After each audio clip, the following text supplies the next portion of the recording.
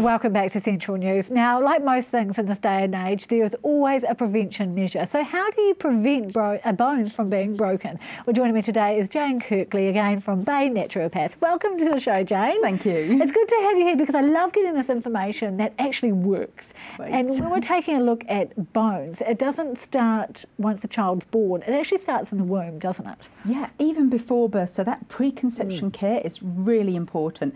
And that's for the man and the woman to eat really well before they even want to conceive. And a good 6 months, but at least 4 months before conception. And that's mainly for the guys, that 4 months before, but women too, yeah.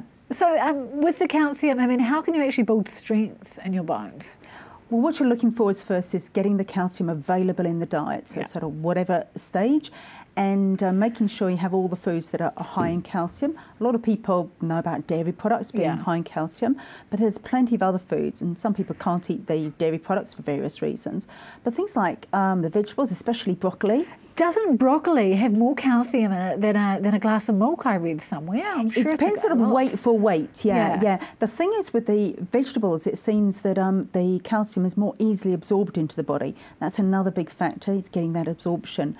Another big source of calcium is nuts and also seeds and, of course, fish, especially fish bones, any kind of bones. So if you can boil up and make your bone broths, great way of getting that the calcium in, as well as lots of other very important minerals and nutrients. Some yummy fish soup then, should it be on our diet? Absolutely, yeah. It could be nice. I never really tried. Well, you sort of have to have a stage where you sort of get it made, get a few hours to get it made. And look, if you want to get the stock drained off and use it again another day, because it takes a bit of boiling up, 2 to 3 hours to really boil up to get those minerals out of it. But well worth it, and just strain it off, and that's really nutrient-rich stock. Yeah. When you're taking a look at calcium needs for a child, it's completely different to an adult? Well, different needs, but it's important to focus at both times. So when the child is growing their bones, but they're also laying down the foundations for strong bones later in life.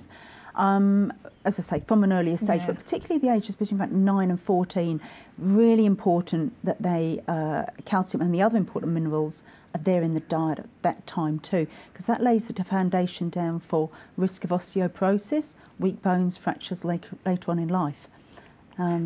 So what about calcium supplements? I mean, do you recommend that?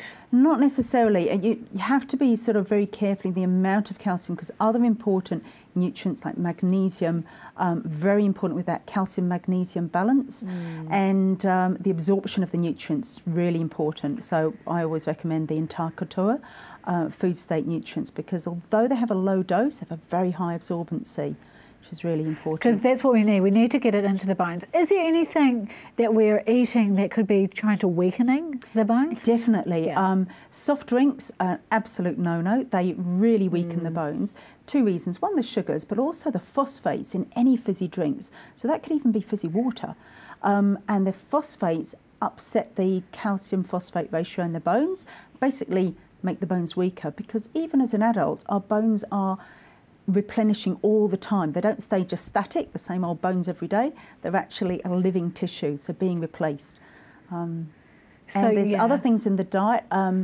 Salt, for instance, that's another bad thing in the diet that really weaken the bones too. Jaine, it's all the good stuff. It's the soft drinks, it's the salt, they're just not good. Absolutely. And the other thing to think about is, apart from diet rather, is exercise.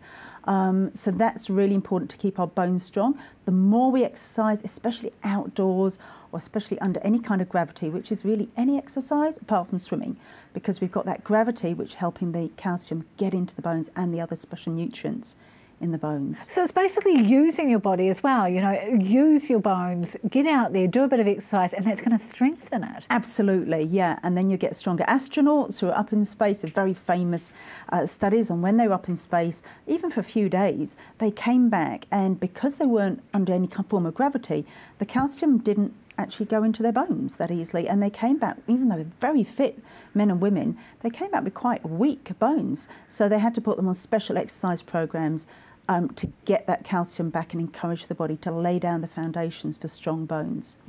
Yeah. It's never too late to start looking after your bones? Absolutely, never too late. So, you know, check out the soft drinks. Fast food, don't have anything with salt in it. Avoid that, and of course all the good nutritious food. Yeah.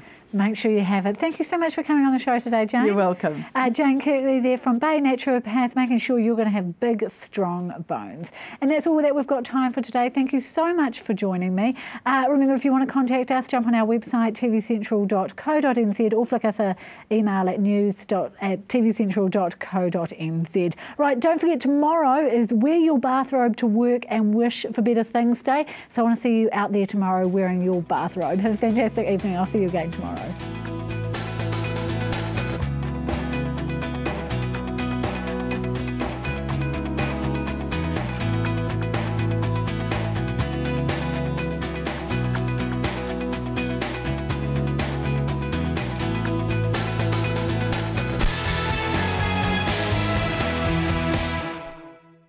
This has been an Alpha Media production, a division of Television Media Group.